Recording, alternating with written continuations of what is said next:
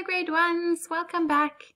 My name is Teacher Di. If I haven't met you before, then I'm so glad you could join me today. And if you've been coming back for these lessons for a while now, well, it's just like having an old friend there behind the other screen. So thank you for joining me again. This is a grade 1 maths lesson, and if you have any questions while I'm talking, you can send an email to the address on your screen now, and we'll do our best to get back to you and answer your question. So thank you for joining me with this lesson brought to you by WorksheetCloud. Let's get going. Today we are going to be doing patterns, not just any patterns, a challenge. Okay, let's do revision. That means going back to our last patterns lesson, going over a few of the things we learned, and then a challenge. Okay, are you up for a challenge? I always say, if someone says to me in my class, "This is hard, Teacher Di," then I say, good. Do you know why?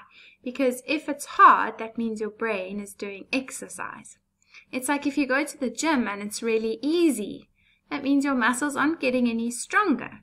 If you go to the gym and it's hard work, and you're puffing and panting, that means you're getting great exercise. Your muscles are getting stronger. So I hope today's lesson is hard. I'm just kidding, not too hard, but I think it's going to make our brains work. Okay, let's get going. Last time we talked about patterns in nature. That means that we can see some irregular patterns, patterns that aren't exactly the same. Like this giraffe has some beautiful colors on her skin, these peacock feathers or a tortoise. If you look outside, you'll see some patterns in nature. We also talked about patterns on clothes. You might have patterns on your clothes right now. Are you wearing polka dots or stripes? Maybe you've got an interesting flower pattern. We get patterns on our clothes too. In maths, we get patterns, and we get two different types. One is called geometric patterns, which is just a fancy way of saying shapes. The other one is called number patterns, which is using numbers to create a pattern. And we're going to be doing those two today, shape patterns and number patterns. Let's see if you remember how to do shape patterns. Look at this one I did for you at the top. It helps to say it out loud. Triangle, triangle, circle, square. Triangle, triangle, circle, square. Say it with me. Triangle, triangle, circle, square. Good. And of course we have to do the colors the same as well, and that's what makes it a pattern. In shape patterns we are repeating the pattern. Okay, so we've got, there's our pattern, and we've repeated it again here and here. So let's have a look at this one. There's a blue circle, red square, yellow triangle. Blue circle, red square, yellow triangle. What comes next? Did you get it? Right, blue circle, and then red square, and finally, yes, yellow triangle. And there we have it.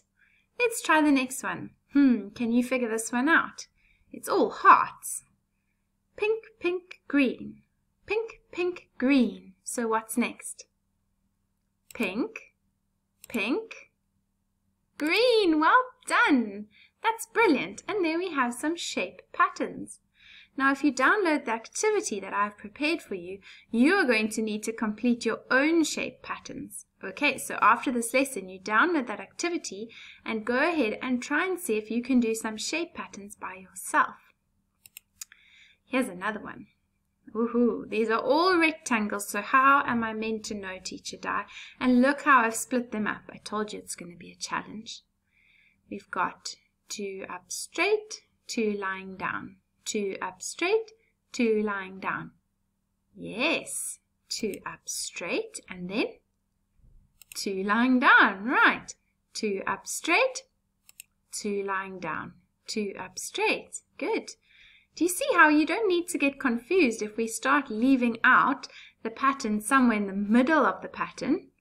Did you see that over here in the middle, and then there was another help, and then again in the middle and another help? We can do it. Let's try this one.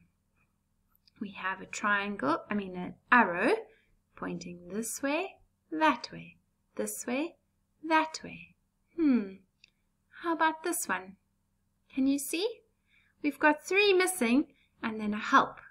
The help shows us if we're getting it right, because if we get to the help and we're facing the wrong way, then we've got to go back and try again. So I actually like it when they put one at the end as a help. So here we go. We've got an arrow pointing right. Shall we say it like that? Right, left, right, left. Yes, right. And then left, and then right. And this one is pointing left. So now we know we got it right. Good job, grade 1s. Okay, now we're going to do number patterns, and we had 2 big questions in our toolbox that we have to ask ourselves if we are going to do a number pattern.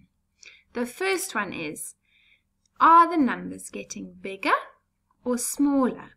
That's the first question. We look at our number pattern, we don't panic, we calmly ask ourselves, is the number getting bigger or smaller? The next question we ask ourselves is, by how much? How much bigger? Did it go exactly to the next number, just by 1 bigger? Did it go by 2 bigger or 3 bigger? Or is it going smaller? Did it go just 1 smaller or 2 smaller? And once we know that, then we can easily fill in all the answers. So these are 2 tools we've got in our number toolbox when we're doing number patterns. Let's use them. Okay, here's one. 16, 15, 14. Some missing numbers, a help number, and then 2 more missing numbers. Okay, let's ask ourselves, is it getting bigger or smaller? It's getting smaller. Look, 16, 15, 14. Each time it gets smaller. And by how much? Just 1, hey? So what's next? 16, 15, 14, 13, right? 12, 11, 10. And we've got our help number 9, and we're right on track. Phew. And then 8, 7. And look at that. We did that right now by ourselves, just using our number questions in our toolbox. Let's try another one. Okay. 1, 3, 5. Panic? No, don't panic. Let's use our number questions. Is it getting bigger or smaller? Are the numbers getting bigger or smaller? Right, bigger. And by how much? Let's try 1, 3, 5. Look, we're skipping a number. They're getting bigger by just 2 jumps. 1, 2. So let's see what the next one will be. 1, 2. 7, 1, 2, 9, 1, 2, 11, 1, 2, 13, 1, 2, 15, and let's check if we're right with that help number. 1, 2. Yes, it would have been 17, so we've got it. There's a number pattern, quite a tricky one actually, but we just did it like this, using our 2 number questions. Okay, now, the challenge. What are we going to do? Let's see our first question. Are the numbers getting bigger or smaller? Well, Teacher Di, you say it's impossible because you've got 2 and then a gap. So I don't know. Okay, fine. 2, something 6, something 10. So I can see they actually are getting bigger. Okay, we'll take a guess it's getting bigger. Next question. By how much? Well, Teacher, I already told you we can't see because there's no number here. What do we do? Well, all we do is we keep looking further along the number pattern until we can see 2 numbers next to each other, and then that will give us that answer. We already know it's getting bigger. We can tell that, but we can't tell how much because we don't have enough information. So let's go. 2 numbers next to each other, a 10 and then a 12. Now we can say how much bigger. 10, skip past 11, 12. Or 10, jump, jump, jumping 2. Let's go and look at the other clue we've got and see if that works. If we're right, we're getting bigger by 2 is what we think. 16, 1, 2. Yes, 18, 1, 2, 20. We've got it. It's getting bigger by 2. And we couldn't find out the answer straight away, so we looked further along for some help. Let's go. 2, 1, 2, 4, 1, 2, 6, 8, 1, 2, 10, 12. What's next? If you can count in twos, you'll know. 2, 4, 6, 8, 10, 12, 14, 16, 18, 20. Well done. That was a challenge and we did it. Let's try another one. Oh, okay. First question. Are we getting bigger or smaller? 20, 18, 16. That's smaller. We're getting smaller. By how much? 20, 1, 2. 18, 1, 2. 16. By 2 jumps. So we're getting smaller by 2 jumps. So let's go 16 and 2 jumps smaller, okay? 16, 1, 2, 14, 1, 2, 12. We're on the right track. 1, 2, 10, 1, 2, 8. And if we were to jump 2, we'd get to 6, so we know we're right. Whew, that was another difficult one. Well done. Okay, let's do another one. 3, something, 5, 6. Bigger or smaller, grade 1s? Well, we started with 3 and it looks like we're ending with 10, so that's definitely bigger.